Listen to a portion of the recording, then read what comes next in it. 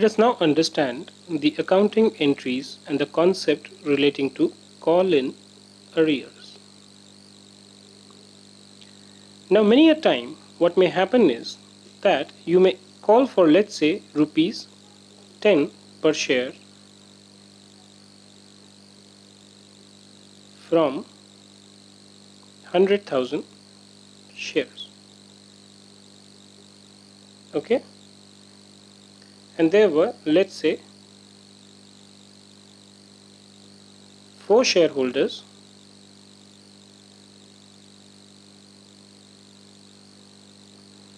each of whom has subscribed 25,000 shares each.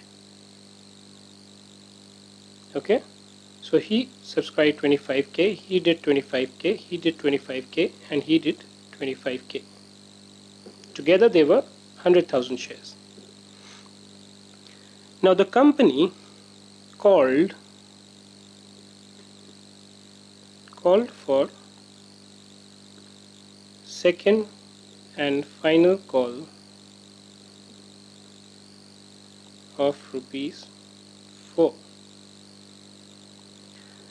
Now 1, 2, 3 paid, but the 4th guy didn't pay up.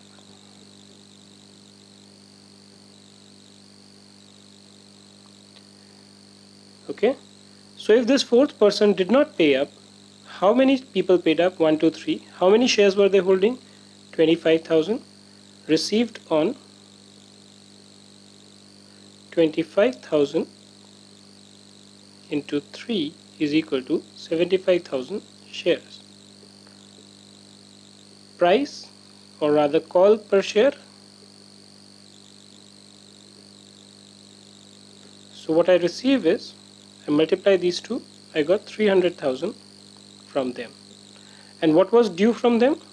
Due was all of them taken together, which is 1 lakh shares into 4 rupees. So what happened was that what I had to receive was 4 lakh. What I received is 3 lakh. So there's a difference of 1 lakh which is not received. Not received.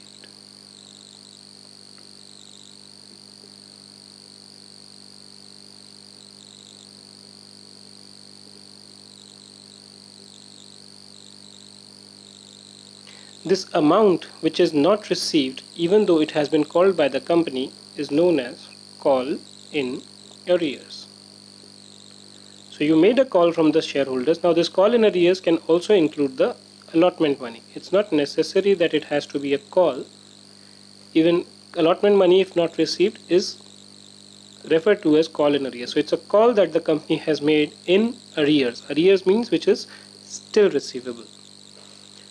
So in this case, what entry will you make? The first entry, of course, at the time of making the call will be second and final call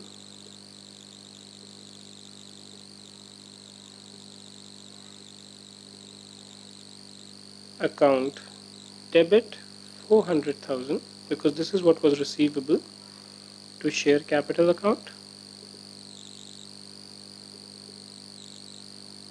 Okay, now when I receive, I got bank account because I got checks worth rupees 300,000.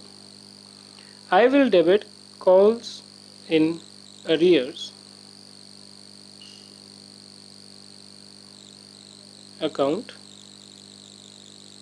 debit 100,000 second and final call account, because that's where I had debited this, right?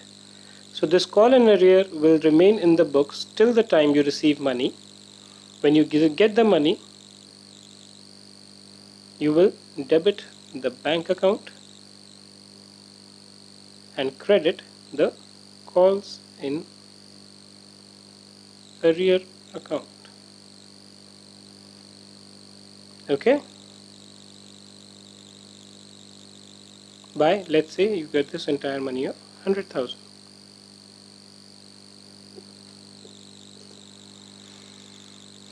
So that's the way you basically account for calls in arrears.